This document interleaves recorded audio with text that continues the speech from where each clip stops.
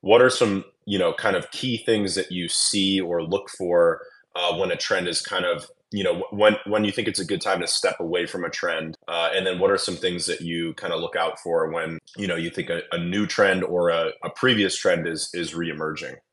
Yeah, that's a really good question. I think like the key indicator for anything dying is kind of a liquidity outflow.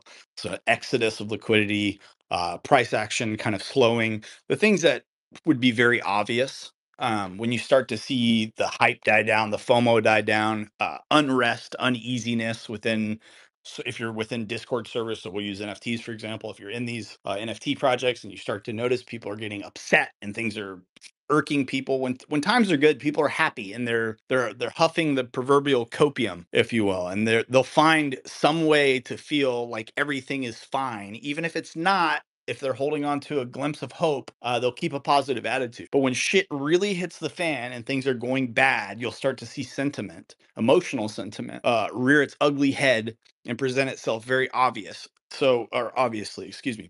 So you'll see that within the Discord servers. You'll see it on the timeline. The negative sentiment, the fear index, if you will really start to amplify. And that's something that you kind of have to be tied in and active in the space to start to notice across all servers or across crypto Twitter or across just the environment in general. So that's generally the first thing I'll look for is when there's a retracement in the market. So I'm always watching charts. I do TA on the side. And yes, some people think it's bullshit, but at the same time, TA is just a really good representation of human psychology in a lot of ways. So I keep an eye on price action. And one thing I've noticed in the space is that people are very bipolar, and I hate it. It's actually one things I hate about this space is that most people have never really been exposed to any sort of adversity or risk in their real lives, right? And that's okay. A lot of people live sheltered lives. I've had a pretty fucking insane life, to be honest, and that's not a brag. It's a like, yeah, dude, I broke my back, I broke my neck, I fucking been arrested multiple times when I was younger. Like, there's all kinds of shit that I did that was stupid. And that adversity kind of gave me a hardened shell to be able to sit in this space and be like, oh, this is a fucking joke, dude. Like, let's just breathe and get through this shit. So when you start to see people panic and freak out and they have the ebb and flow of emotions, that's a good indicator usually for me to go, all right, what should I be buying while these people are so scared? And I know this technology is not going anywhere. So how can I position myself to accumulate the bags of those that don't have the conviction that they need in order to survive in this space? So without going too long here, bro, my bad.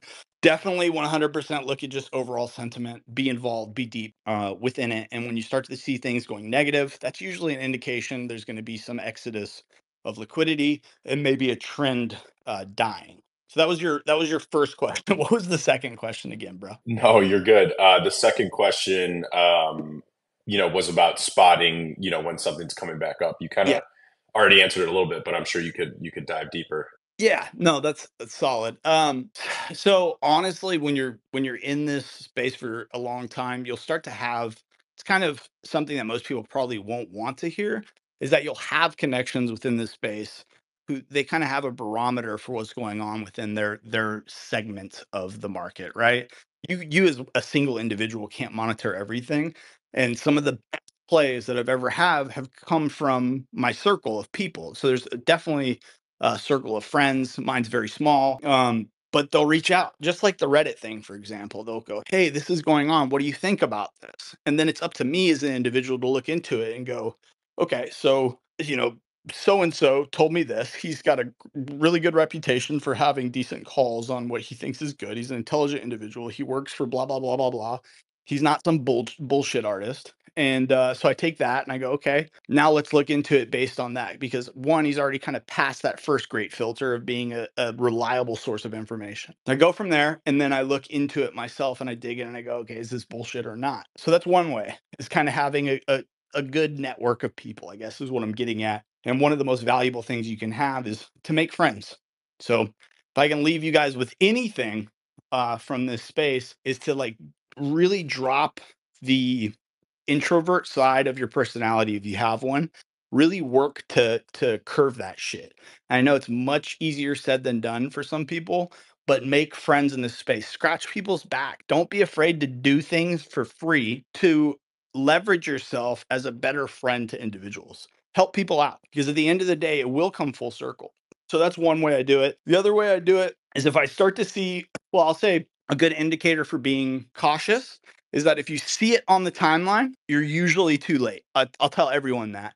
If you're seeing it on the timeline, you've probably already missed your entrance to that trend.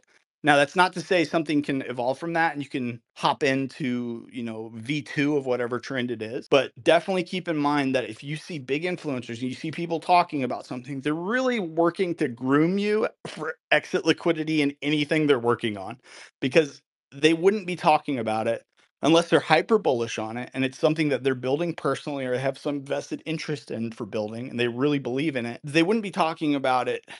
They would just be actively participating in it and making as much money as possible because at the end of the day, it all comes down to how much can you make in this space?